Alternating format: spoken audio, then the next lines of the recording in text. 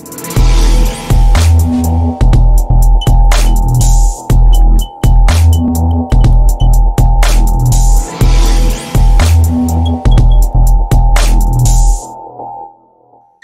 in this video we will learn about how to test if a port is open or not in any server. If you want to test whether a port is open or not in any server, then in that case log into cPanel and then go to File Manager section.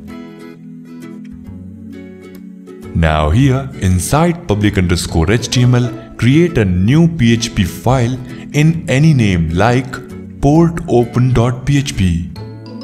Once you have created this file, now edit that PHP file.